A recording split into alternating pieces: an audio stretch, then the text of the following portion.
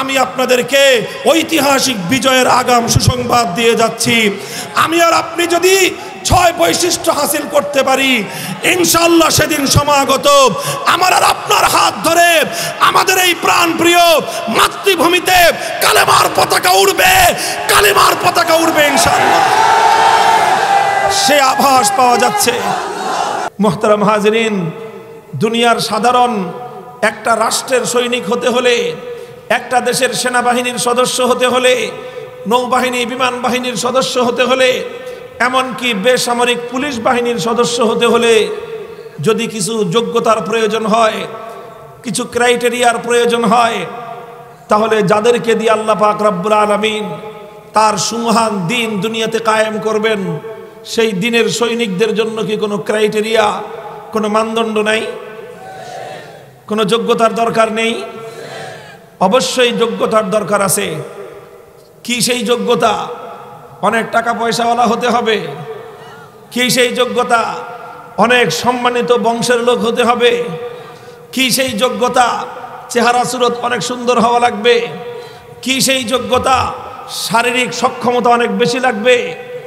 না, আল্লাহর দ্বীনের সৈনিক হওয়ার জন্য এই সকল যোগ্যতাকে আল্লাহ পাক মানদণ্ড হিসেবে বিবেচনা করেননি। এই সকল যোগ্যতাকে আল্লাহ পাক মানদণ্ড হিসেবে বিবেচনা করেননি। আল্লাহ পাক রব্বুল আলামিন, আমি কোরআনে পাকের যে আয়াত তেলাওয়াত করেছি, এই আয়াতের মধ্যে ইসলামের একজন সৈনিকের জন্য 6টি মানদণ্ড আল্লাহ পাক বর্ণনা করেছেন। 6টা ক্রাইটেরিয়া, 6টা শর্ত লাগবে। যার মধ্যে এই 6 শর্ত পাওয়া যাবে, আল্লাহ পাক রব্বুল আলামিন তাকে দ্বীনের সৈনিক হিসেবে কবুল করবেন।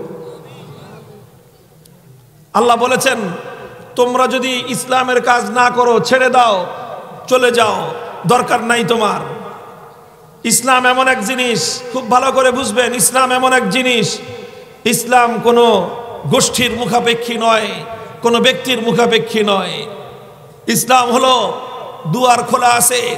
हर के खाही गो बियावो, हर के खाही गो बेरो, हर के खाही गो बियावो, हर के खाही गो बेरो, दारोगीरो हाजिबो दरबादरी दरगाहे नीस, दारोगीरो दारोगीरो दरबादरी दरगाहे नीस। যার ইচ্ছা ইসলামের কাজ করতে পারো, যার ইচ্ছা ইসলাম থেকে দূরে সরে যেতে পারো। মনে রেখো, ইসলামের কাজ করলে ইসলামের ফায়দা হবে, এটা বড় কথা নয়, বরং ইসলামের পক্ষে আসলে তোমার ভাগ্য চমকে যাবে। মনে রেখো, ইসলাম থেকে দূরে সরে গেলে ইসলামের ক্ষতি হয়ে যাবে, বিষয় সেটা নয়, বরং ইসলামের কাছ থেকে তুমি দূরে সরে গেলে তোমার কপাল পুড়বে। কথা পরিষ্কার, কথা পরিষ্কার। কেউ যেন আল্লাহর জমিনে কথা মনে না করেন যে আপনি ইসলামের পক্ষে না দাঁড়ালে ইসলামের কাজ হবে না। কেউ যেন কথা মনে না করেন আপনাকে বাদ দিয়ে আপনার জমিনে কোনো কিছু হতে পারে না। কেউ যেন কথা মনে না করেন কোন ভূখণ্ডে তাকে মাইনাস করে কোনো কিছু হতে পারে না। আমার আল্লাহ 1000 বার কথা প্রমাণ করে দিয়েছেন। অনেক প্রভাবশালীকে আমার আল্লাহ কানে ধরে উৎখাত করে দিয়ে দুর্বল মানুষের দ্বারা আল্লাহ তার দ্বীনকে জিন্দা করে দিয়েছেন।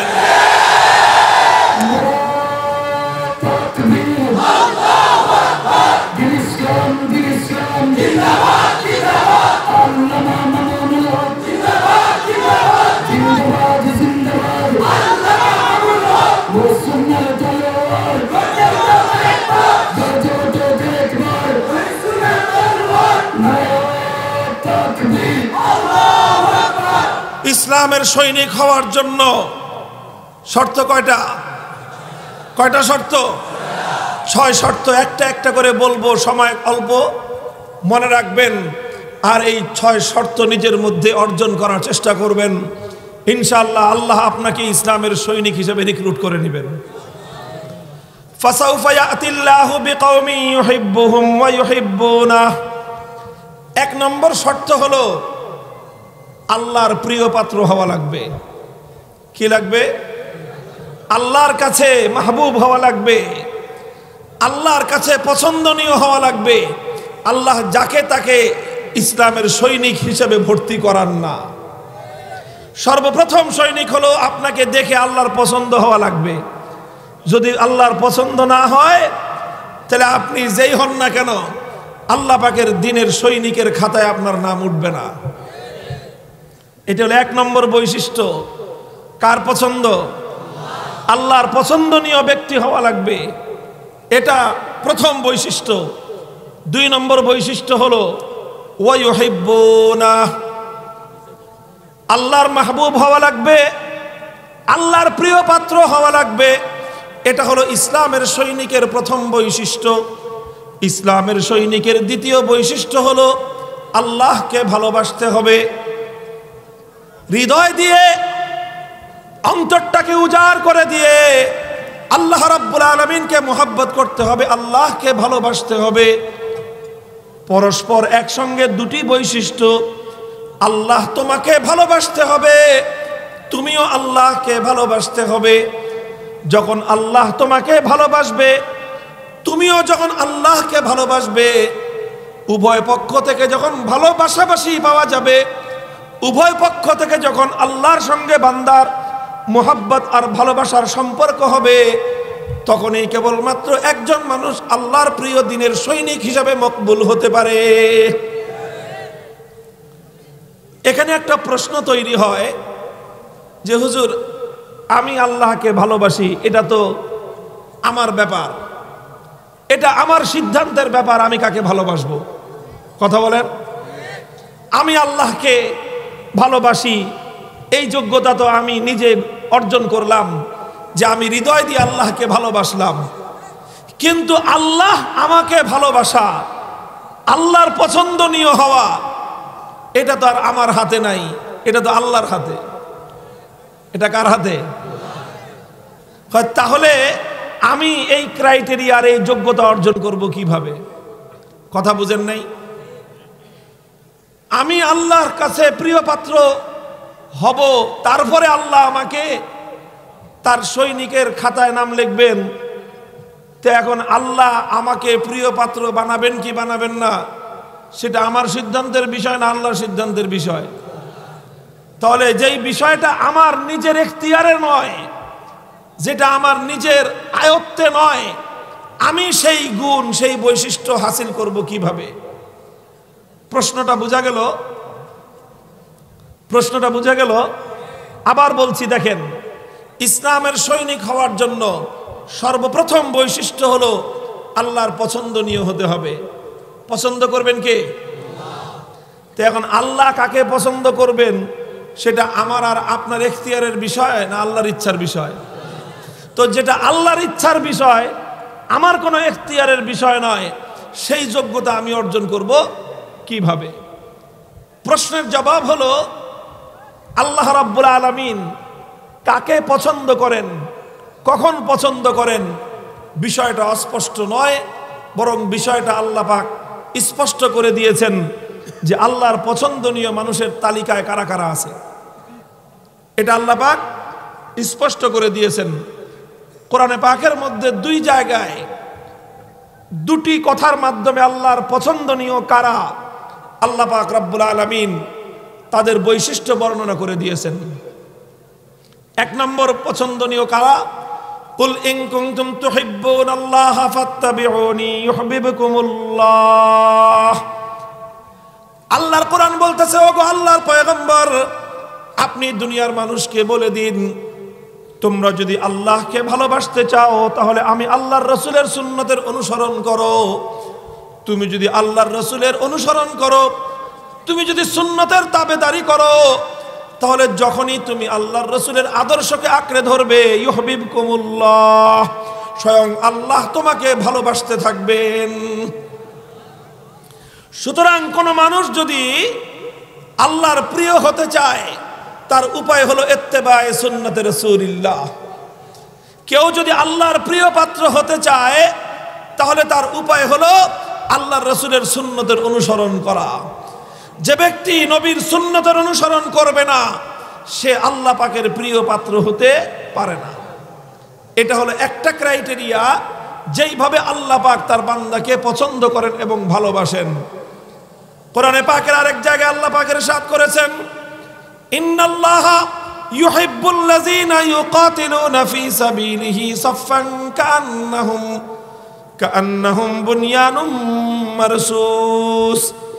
আমার আল্লাহ পাক রব্বুল আলামিন কাকে ভালোবাসেন, কাকে আমার আল্লাহ পছন্দ করেন, আমার আল্লাহ পাক রব্বুল আলামিন কোরআনে পাকের মধ্যে স্পষ্ট বলে দিয়েছেন, যারা আল্লাহর পথে সীসা ঢালা প্রাচীরের ন্যায়, আল্লাহর রাহে সীসা ঢালা প্রাচীরের ন্যায় অবিচল হয়ে, অটল এবং অনড় হয়ে আল্লাহর রাস্তায় যারা লড়াই করে, আমার আল্লাহ পাক রব্বুল আলামিন তাদেরকে মহব্বত করেন এবং ভালোবাসেন।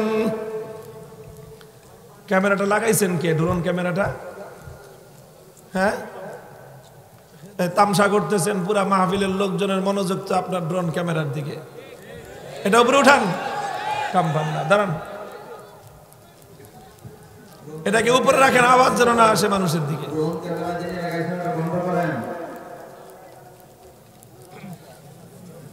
এদিকে এদিকে নজর দেন। তাহলে আল্লাহ কাকে ভালোবাসেন সেই হিসাবে কোরআন থেকে আমরা তার দুটি পরিচয় পেলাম। এক নম্বর পরিচয় হলো আল্লাহর মাহবুব হওয়ার জন্য, আল্লাহর প্রিয় পাত্র হওয়ার জন্য আল্লাহর রসুলের সুন্নতের অনুসরণ করা জরুরি। আল্লাহ পাক রব্বুল আলামিন দুনিয়াবাসীর কাছে স্যাম্পল দিয়েছেন যে দেখো, এই যে আমার রসুল, এটা হলো আমার প্রিয়তম হওয়ার স্যাম্পল। তুমি তোমার জীবনকে আমার রসুলের সাথে মিলাবো, এই মডেল অনুযায়ী তোমার জীবনকে বানাও, আমি আমার পছন্দের তালিকায় তোমাকে অন্তর্ভুক্ত করে নিব। আছে না, বড় বড় কোম্পানি অর্ডার দেয় যে আমাকে 1000 পিস বানায় দাও, এই জিনিস একটা স্যাম্পল দিয়ে দেয়, বলে যে এই যে চায়নার কাছে নিয়ে যায় অনেকে আমাদের বাংলাদেশের, যে আমার একটা মোবাইল বানায় দিবেন, একটা স্যাম্পল দিয়ে দেয়, বলে যে এই স্যাম্পল অনুযায়ী আমাকে 10 লক্ষ 10,000 এরকম মাল তৈরি করে দিবেন।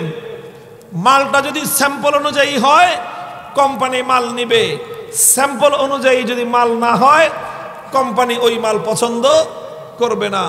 আল্লাহ পাক রব্বুল আলামিন এই দুনিয়াবাসীর কাছে স্যাম্পল হিসেবে দিয়ে দিয়েছেন, লাকাদ কানা লাকুম ফি রাসূলিল্লাহি উসওয়াতুন হাসানাহ, লাকাদ কানা লাকুম ফি রাসূলিল্লাহি উসওয়াতুন হাসানাহ। আল্লাহর রাসূল মুহাম্মদ সাল্লাল্লাহু আলাইহি ওয়াসাল্লামের জীবনেই রয়েছে তোমাদের জন্য সর্বোত্তম আদর্শ। স্যাম্পল। হে উম্মতে মুহাম্মাদিয়া, আল্লাহর প্রিয় পাত্র হতে চাও, আল্লাহর নিকট মাহবুব হতে চাও, নিজের জিন্দেগিকে সুন্নতে রাসূলের ধাঁচে, নিজের জিন্দেগিকে আল্লাহর পয়গম্বর মুহাম্মদ আরবি সাল্লাল্লাহু আলাইহি ওয়াসাল্লামের ডায়াস অনুযায়ী নিজের জিন্দেগিকে গঠন করো। মাথার মধ্যে রাসূলের সুন্নত নাই, চেহারার মধ্যে নবীর আদর্শ নাই, লিবাসের মধ্যে নবীর আদর্শ নাই, 3.5 হাত বডির মধ্যে নবীর আদর্শ নাই, পরিবারের জিন্দেগির মধ্যে নবীর আদর্শ নাই, তোমার সামাজিক জিন্দেগিতে নবীর আদর্শ নাই, ব্যবসা বাণিজ্যের মধ্যে নবীর আদর্শের অনুকরণ নাই, রাষ্ট্র এবং রাজনীতির মধ্যে নবীর আদর্শের রাজনীতি নাই, আবার দাবি করো যে আমি আল্লাহর রসুলের খাঁটি উম্মত, আমি রসুলের আশিক, এই কথাটা তোমার কথা এবং কাজের মধ্যে মিল পাওয়া গেল না। এজন্য ভাই, আল্লাহর দিনের সৈনিক তো হতে চাই আমরা নাকি? আপনারা এই যে আজ পঙ্গপালের মতো এখানে জড়ো হয়েছেন, অনেকে এসেছেন মামুনুল হকের নাম শুনে, কথা বলেন। আমি জানি এটা আমার কোনো ব্যক্তিগত ক্যারিশমা না, আমার ব্যক্তিগত কোনো কেরামতিও না, এবং এটা আমার ব্যক্তিগত কোনো অর্জনও না। আপনারা কেন ভালোবেসেছেন আমাকে? আপনারা যখন শুনেছেন, যখন দেখেছেন যে এই লোকটা হকের কথা দারাজ কণ্ঠে উচ্চারণ করে, সে বাতিলের সামনে মাথা নত করেনি আপনাদের ধারণা অনুযায়ী, এই কারণেই আপনারা আমাকে ভালোবেসেছেন। যদি কোনোদিন দেখেন অথবা কোনোদিন যদি শুনেন, আল্লাহ না করুন, আল্লাহ না করুন, আমি হকের পক্ষে কথা বলি না, তাহলে সেই দিন আপনারা আমাকে ছুঁড়ে ফেলতে এক মুহূর্ত বিলম্ব করবেন না, এবং বিলম্ব করা উচিত না। আমার এবং আপনার এই মহব্বত একমাত্র কার জন্য? আল্লাহর জন্য। কাজেই আমাদের প্রথম টার্গেট হলো তাই মিয়া জিন্দেগি আর কি আছে। করোনা ভাইরাস যেভাবে এসেছিল মনে তো করছিলাম সারা দুনিয়া লন্ডভন্ড, লন্ডন কায়েত হয়ে গেছে, আমেরিকা চিত হয়ে গেছে, ইউরোপিয়ান ওয়ার্ল্ড উবুত হয়ে পড়ে গেছে, সারা দুনিয়া এক করোনা ভাইরাসের সামনে ধরাশায়ী হয়ে গেছে। আমাদের বাংলাদেশ সম্পর্কে অনেকেই আগাম আশঙ্কা প্রকাশ করেছিল, এই দেশের মানুষ যেইভাবে ঠাসাঠাসি করে ওয়াজ মাহফিল শুনে, যেইভাবে ঠাসাঠাসি করে কওমি মাদ্রাসায় পড়াশোনা করে, যেইভাবে ঠাসাঠাসি করে বিভিন্ন বস্তিতে আর রেল লাইনে থাকে, এই দেশে যদি করোনা ভাইরাস আসে এক এক দিনে হাজার হাজার না লক্ষ লক্ষ মানুষের লাশ নাকি জমিনের মধ্যে পড়ে থাকবে। এই আশঙ্কা, এই ধরনের সংবাদ আমাদের দেশে ছড়ানো হয়েছিল। কি বলেন? যদি এরকম ভাইরাস আসতোই তাহলে জিন্দেগির রঙিন স্বপ্ন সব মুহূর্তের মধ্যেই খতম হয়ে যেত। এই ভাইরাস আসে নাই, আরেক নতুন ভাইরাস করোনা আসে নাই, মারণা যে কোনো মুহূর্তে চলে আসতে পারে। কাজে আমি বহু আগে থেকেই বলতেছি, দুনিয়ার এই সকল রঙিন স্বপ্ন দেখা বাদ দাও। হে মুমিন সৈনিক, হে ইমানদার, জিন্দেগির সফলতা যদি পেতে চাও, আসো আল্লাহর দ্বীনের সৈনিকের খাতায় নাম লিখে দাও। আল্লাহর দ্বীনের সৈনিক হয়ে বাঁচলে গাজী, মরলে শহীদ, এর পথেই জীবনের কামিয়াবি আর সফলতা।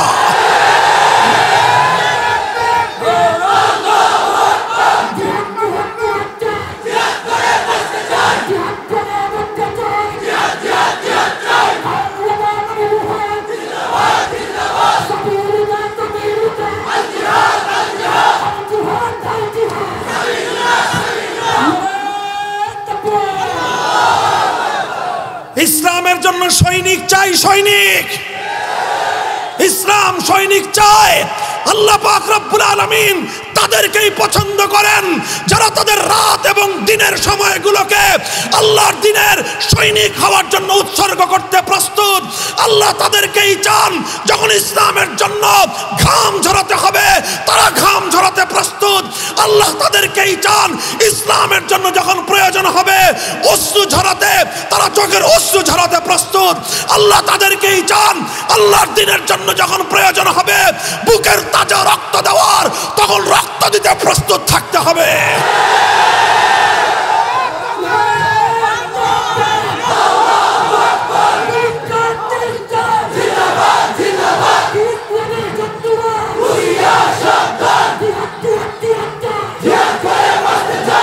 দেখবেন শুধু আবেগ দিয়ে আল্লাহর দ্বীনের সৈনিক হওয়া যায় না।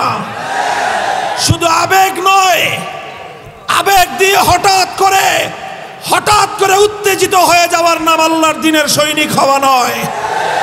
আল্লাহর দ্বীনের সৈনিক হওয়া মানে হলো তিলে তিলে আগুনে পুড়িয়ে নিজেকে খাঁটি সোনা হিসেবে প্রমাণিত করা। এক নম্বর, আমাকে আর তোমাকে যেই যোগ্যতা অর্জন করতে হবে সেটা হলো আল্লাহর পছন্দনীয় হওয়ার মাপকাঠিতে উত্তীর্ণ হতে হবে। আল্লাহর পছন্দনীয় হওয়ার জন্য দুই সিফাত তোমাকে হাসিল করতে হবে। এক নম্বর সিফাত হলো আল্লাহর রাসূলের সুন্নাত অনুযায়ী জিন্দেগি গঠন করতে হবে। দুই নম্বর হলো আল্লাহর প্রিয় পাত্র হওয়ার জন্য সীসা ঢালা প্রাচীরের মতো বাতিলের সামনে বুক টান করে দাঁড়িয়ে যেতে হবে। হে বাতিল শক্তি, তোমাদের কাছে আমাদের পয়গাম, স্পষ্ট পয়গাম শুনিয়ে রাখছি। আল্লাহর দ্বীনের উপর যদি কেউ আঘাত করতে চাও, আল্লাহর কোরআনের কোন বিধানের উপর যদি কেউ আঘাত করতে চাও, আল্লাহর নবীর ইজ্জতের উপর যদি কেউ আঘাত করতে চাও, আল্লাহর দ্বীনের উপর যদি কেউ আঘাত করতে চাও, সীসা ঢালা প্রাচীরের মতো শাহাদাতের সিঁড়ি বেয়ে লক্ষ কোটি মুসলমান জীবনের রক্ত দিবে, আল্লাহর দ্বীনের এতটুকু অসম্মান বরদাস্ত করবে না। এই মানসিকতা যাদের থাকবে আল্লাহ তাদেরকে পছন্দ করবেন। তাহলে আল্লাহর পছন্দনীয় কিভাবে হওয়া যায় বুঝা গেল সুন্নতের অনুসরণ, আল্লাহর দ্বীনের জন্য শাহাদাতের শপথ গ্রহণ।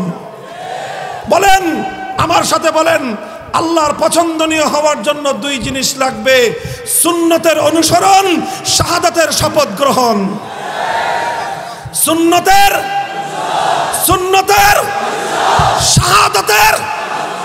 শাহাদাতের এই দুই বৈশিষ্ট্য যার মধ্যে থাকবে, আমি ওয়াদা করতে পারি, আমি কসম খেয়ে বলতে পারি, আল্লাহ তাকে ভালোবাসবেন।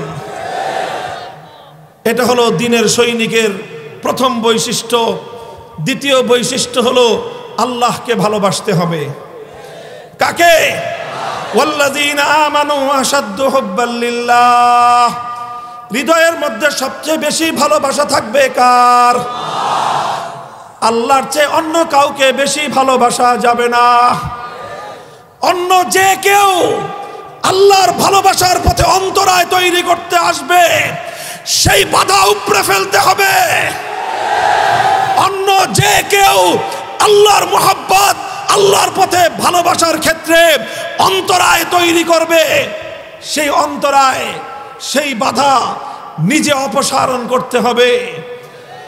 আল্লাহর পথে ভালোবাসার ক্ষেত্রে অনেক সময় নিজের পরিবার বাধা হয়ে দাঁড়ায়, অনেক সময় স্ত্রী বাধা হয়ে দাঁড়ায়, অনেক সময় সন্তান বাধা হয়ে দাঁড়ায়, অনেক সময় বন্ধু বান্ধব বাধা হয়ে দাঁড়ায়, অনেক সময় নিজের সার্কেল বাধা হয়ে দাঁড়ায়, অনেক সময় নিজের রাজনীতি বাধা হয়ে দাঁড়ায়, অনেক সময় নিজের রাজনৈতিক দল বাধা হয়ে দাঁড়ায়, অনেক সময় নিজের রাজনৈতিক নেতা বাধা হয়ে দাঁড়ায়। আমার ব্যক্তিগত পর্যবেক্ষণ হলো, সাম্প্রতিক সময়ে আল্লাহর দ্বীনের পথে যেই সকল বড় বড় বাধাগুলো আল্লাহকে ভালোবাসার ক্ষেত্রে অন্তরায় হয়ে দাঁড়ায়, তার মধ্যে একটা বড় বাধা হলো এই আল্লাহ বিমুখ হওয়া, ধর্মহীন রাজনীতি। ধর্মহীন রাজনীতি মানুষকে আল্লাহর প্রতি 100% মোহাব্বত এবং ভালোবাসা লালন করার ক্ষেত্রে অন্তরায় হয়ে দাঁড়ায়। যারা ধর্মহীন রাজনীতি করো, যারা ধর্ম বিরোধী রাজনীতি করো, তোমাদেরকে আমি ছোট্ট করে একটা পয়গাম শোনাই। তোমরা দেশের উন্নয়নের জন্য, মানুষের সেবা করবার জন্য, জনগণের সেবা করার জন্য রাজনৈতিক ক্ষমতার দরকার আছে না নাই? রাজনৈতিক ক্ষমতা থাকলে মানুষের কিছু সেবা করা যায়, এলাকার কিছু উন্নয়ন করা যায়, যদি সৎ উদ্দেশ্য থাকে। অনেক মানুষ আছে রাজনীতি করে ভালো নিয়তে, এলাকার উন্নয়ন করবে, জনগণের সেবা করবে।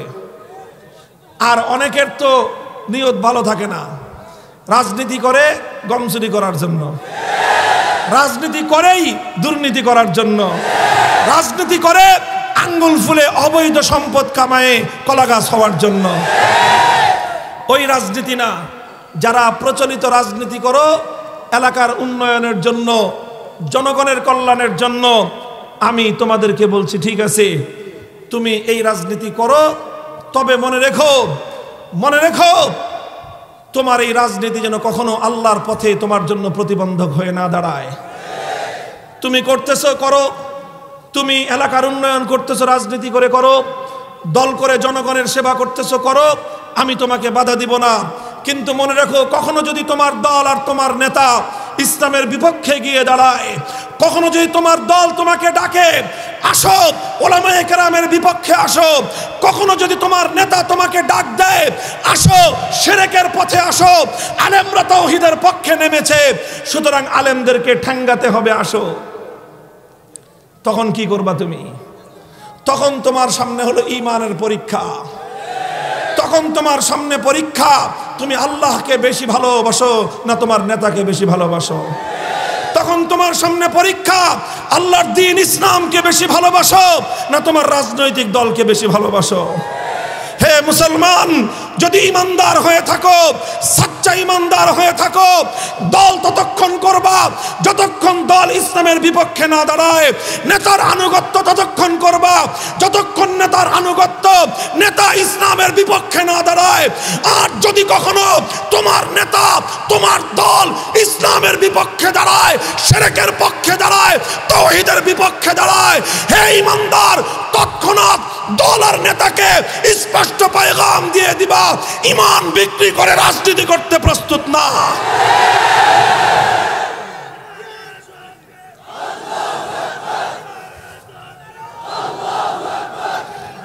প্রস্তুত আছেন তো ইনশাআল্লাহ? কয় বৈশিষ্ট্য গেল? আল্লাহর পছন্দনীয় হওয়া, আল্লাহকে পছন্দ করা। 3 নম্বর বৈশিষ্ট্য হলো আজিল্লাতিন আলাল মুমিনিন। 4 নম্বর বৈশিষ্ট্য হলো আইজ্জাতিন আলাল কাফিরিন। ইসলামের সৈনিক হওয়ার জন্য 3 নম্বর বৈশিষ্ট্য, 3 নম্বর ক্রাইটেরিয়া আমার আল্লাহ পাক রব্বুল আলামিন বর্ণনা করেছেন। ইমানদারদের প্রতি নম্র এবং কোমল হওয়া লাগবে। যারা মুসলিম, যারা ইসলামের পক্ষে আছে, যারা ঈমানের পক্ষে আছে, তাদের প্রতি নম্র এবং কোমল হওয়া লাগবে। ব্যক্তিগত কোনো শত্রুতার কারণে কোনো মুসলিম ভাইয়ের সঙ্গে দ্বন্দ্বে জড়ানো যাবে না। ব্যক্তিগত শত্রুতা, সম্পদ নিয়ে গন্ডগোল, পারিবারিক কোনো ঝামেলা ইত্যাদি কারণে আরেকজন পাক্কা ইমানদারের সঙ্গে কশ্চিনকালেও বড় ধরনের শত্রুতা তুমি পোষণ করবা না, কঠোর আচরণ করবা না। হে ইমানদার, আপনি যেই হন না কেন, আপনি যেই হন না কেন, শিক্ষিত হন অশিক্ষিত হন, আপনি কৃষক হন, আপনি শ্রমিক হন, আপনি রাজনীতিবিদ হন, আপনি চাকরিজীবী হন, আপনি রাষ্ট্রের প্রশাসনিক কোনো কর্মকর্তা হন অথবা আইন শৃঙ্খলা রক্ষাকারী বাহিনীর সদস্য হন, আপনি যদি আল্লাহর নিকট গ্রহণযোগ্য হতে চান, তাহলে যারা ইসলামের পক্ষে আছে তাদের ব্যাপারে কখনো আপনি শক্ত এবং কঠোর হতে পারবেন না। আপনি শক্ত হবেন ইসলামের জন্য যারা কাজ করে, সেই মুসলিমের, সেই ইসলামের জন্য যারা উৎসর্গিত প্রাণ, তাদের প্রতি যদি আপনি কঠোর হন, কঠোর হতে পারবেন, কিন্তু আল্লাহ রাব্বুল আলামিনের মকবুলের খাতা থেকে আপনার নাম কাটা যাবে। কাজেই মুসলমানদের প্রতি পরস্পর নম্র এবং কোমল হতে হবে। 3 নম্বর বৈশিষ্ট্য। 4 নম্বর বৈশিষ্ট্য আইজ্জাতিন আলাল কাফিরিন। মুসলমানদের প্রতি, ইমানদারদের প্রতি, আল্লাহর প্রিয় বান্দাদের প্রতি আমি যতটা নম্র এবং কোমল, আবার বিপরীত দিকে যারা আল্লাহর দুশমন, ওদের প্রতি বজ্র কঠোর হতে হবে। আল্লাহর দুশমনদের প্রতি কোনো নমনীয়তাকে প্রশ্রয় দেওয়া যাবে না।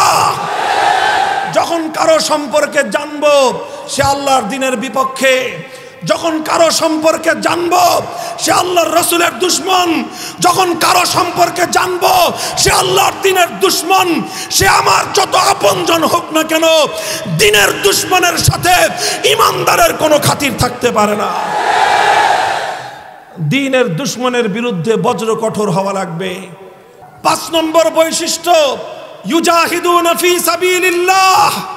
আল্লাহর পথে আমরণ সংগ্রামের ময়দানে নামতে হবে। দ্বীনের সৈনিক হবা, দ্বীনের সৈনিক হতে চাইলে, ইসলামের সৈনিক হতে চাইলে তোমাকে আল্লাহর দ্বীনের জন্য আজীবন এক সংগ্রামের শপথ নিতে হবে। 6 নম্বর বৈশিষ্ট্য হলো ওয়ালা ইয়াখাফুনা ফিল্লাহি লাউমাতা লাইম। আল্লাহর পথে চলতে গেলে অনেকে তোমাকে তিরস্কার করবে, অনেকে তোমাকে মৌলবাদী বলে গালি দিবে, অনেকে তোমাকে মোল্লা বলে গালি দিবে, অনেকে তোমাকে জঙ্গিবাদী বলে গালি দেওয়ার চেষ্টা করবে, অনেকে তোমাকে মোল্লা বলে কটাক্ষ করবার চেষ্টা করবে। যারা মুসলমানদের, যারা আল্লাহর দ্বীনের সৈনিক হবে, যারা আল্লাহর দ্বীনকে হেফাজত করবার জন্য আল্লাহর দ্বীনের সৈনিকের তালিকায় নিজের নাম লিপিবদ্ধ করবে, কোনো এই ধরনের অপবাদের ভয়ে সে ভীত হবে না। তার পরিষ্কার কথা হবে, তুমি আমাকে মৌলবাদী বলতে পারো, তুমি আমাকে জঙ্গিবাদী বলতে পারো, তুমি আমাকে মোল্লা বলে গালি দিতে পারো, তুমি আমাকে কাঠ মোল্লা বলে গালি দিতে পারো, তুমি আমাকে অনেক কিছুই বলতে পারো, কিন্তু মনে রাখো, এক আল্লাহকে যখন রাজি করবার সিদ্ধান্ত নিয়েছি, দুনিয়ার আর কাউকে রাজি করে আল্লাহকে নারাজ করতে পারবো না। কয়টা বৈশিষ্ট্য? 6টা। আবার নম্বর ওয়াল বলতেছি। 1 নম্বর, আল্লাহর প্রিয় হতে হবে।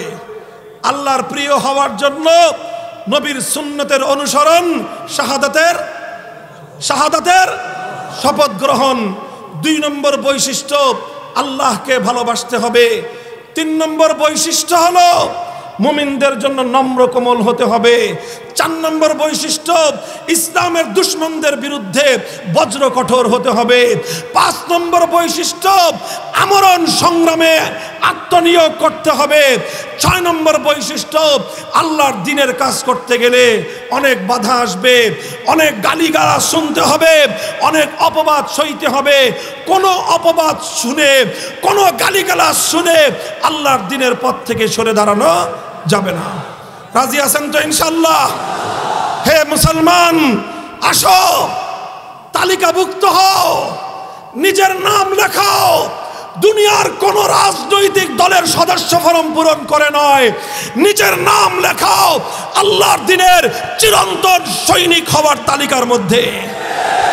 6 বৈশিষ্ট্য অর্জন করো, ইনশাআল্লাহ সুম্মা ইনশাআল্লাহ মালহামায়ে আজিমা সমাগত। এক বিশাল লড়াই হবে, লড়াই।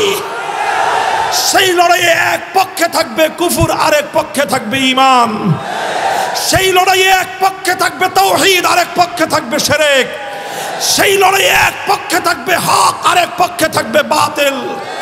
সেই বাতিলের বিপক্ষে, সেই শিরকের বিপক্ষে, সেই কুফরের বিপক্ষে জীবন দিতে হলে জীবন দিয়ে, রক্ত দিতে হলে রক্ত দিয়ে, শাহাদাতের তামান্না নিয়ে আমরণ লড়াইয়ের ময়দানে অবতীর্ণ হতে কারা কারা প্রস্তুত থাকবে ইনশাআল্লাহ?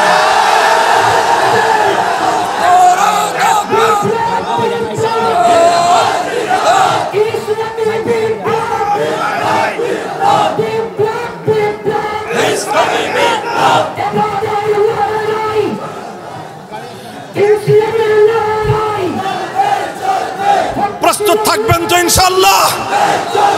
প্রস্তুত থাকবেন তো ইনশাআল্লাহ? হে মুসলমান, আমরা একটা পয়গাম বাতিলকে দিয়ে দিতে চাই। তোমরা আমাদের সম্পদ কেড়ে নাও, তেমন কিছু বলবো না। তোমরা আমাদের ইজ্জতের উপর আঘাত হানো, তেমন কিছু বলবো না। তোমরা আমাদের স্বার্থ জলাঞ্জলি দাও, তেমন কিছু বলবো না। কিন্তু আমাদের ঈমান যদি কেউ কেড়ে নিতে চায়, আমাদের ঈমানের কোন বিষয়ের উপর যদি কেউ হামলা করতে চায়, ঈমানের দুশমনদেরকে এক চুল পরিমাণ ছাড় দেওয়া হবে না। প্রস্তুত আছেন তো ইনশাআল্লাহ? নাসরুম মিনাল্লাহি ওয়া ফাতহুন করিব। আমি আপনাদেরকে ঐতিহাসিক বিজয়ের আগাম সুসংবাদ দিয়ে যাচ্ছি। আমি আর আপনি যদি 6 বৈশিষ্ট্য হাসিল করতে পারি, ইনশাআল্লাহ সেদিন সমাগত। আমার আর আপনার হাত ধরে আমাদের এই প্রাণপ্রিয় মাতৃভূমিতে কালেমার পতাকা উড়বে, কালেমার পতাকা উড়বে ইনশাআল্লাহ। সে আভাস পাওয়া যাচ্ছে। ওয়া আখিরু দাওয়ানা আলহামদুলিল্লাহি রাব্বিল আলামিন। ওয়াসসালামু আলাইকুম ওয়া রাহমাতুল্লাহ।